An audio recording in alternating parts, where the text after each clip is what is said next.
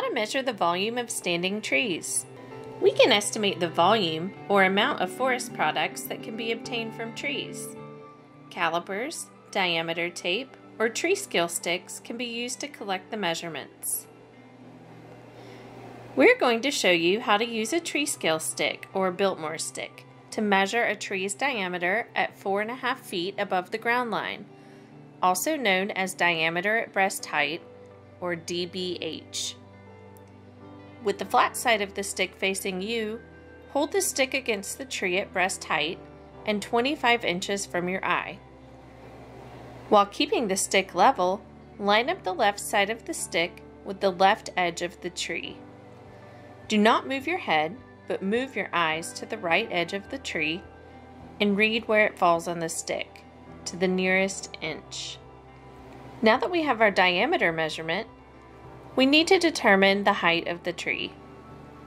Height can be measured as total, or the entire height from the ground to the treetop, or as merchantable, which varies according to which type of product will be cut from that tree.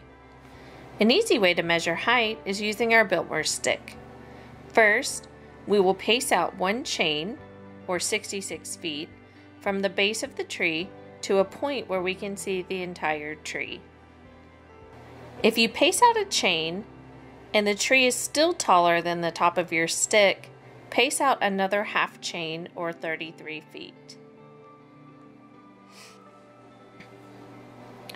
Use the side of the stick that is marked for tree height and hold it vertically 25 inches away from your eye. Next, line the bottom or zero end of the stick up with the bottom of the tree, while allowing 6 to 8 inches for the stump height.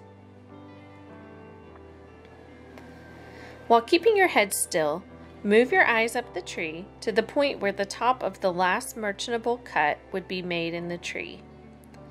This is where the first major fork or another defect occurs. Now, continuing with a still head, read the measurement. We read saw logs to the nearest full 1/2 log. Now that we have measured the tree diameter at breast height and the height in logs, we will use a table to estimate the volume or board feet of the tree. First, we will read down the left-hand column until we come to the cell containing our tree diameter.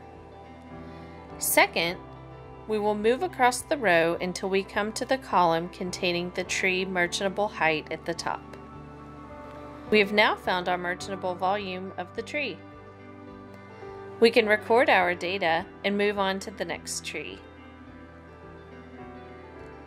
In summary, by measuring the tree diameter and height, we were able to determine the volume or amount of tree product that can be obtained from the tree. Good luck, and don't forget to practice finding your DBH and pacing out 66 feet.